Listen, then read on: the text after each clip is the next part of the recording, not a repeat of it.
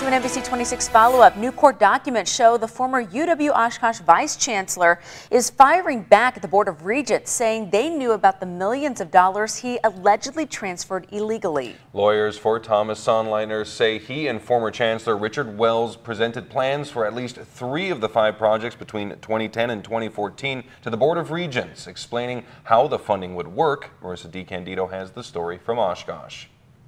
New court documents filed yesterday by Thomas Sonnleitner's attorneys say the complaint against him should be dismissed. The former UW-Oshkosh vice chancellor's lawyers say Sonnleitner was acting with knowledge and consent of superiors and representatives of the Board of Regents when he allegedly transferred over $11 million from the university to the UW-O Foundation.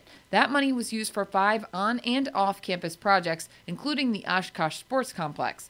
Documents say Sonnleitner and former Chancellor Richard Wells presented plans for a partnership between the university and its foundation in 2010 to fund certain projects. Later in 2013, those documents say the foundation offered to provide details of the partnership to the board, but the members said no because of time constraints. The Board of Regents filed a lawsuit against Sonnleitner and Wells a few weeks ago, alleging the two illegally transferred funds to the UW-O Foundation. According to court documents, Sonnleitner's lawyers say his actions are justified as he was acting within the scope of his job and for benefit of the university. In Oshkosh, Marissa DeCandido, NBC 26.